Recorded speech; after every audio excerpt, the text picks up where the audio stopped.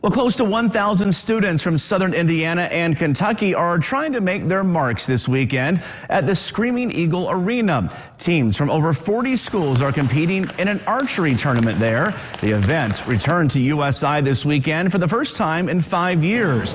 Faculty members and students are helping with that tournament. Archery has been seen as a surge in popularity over the past few years. I didn't really know what archery was, actually, and then he just told me to come to the practice, and actually I started to like it. And that tournament continues tomorrow morning at 8 o'clock, and it runs until 7 p.m.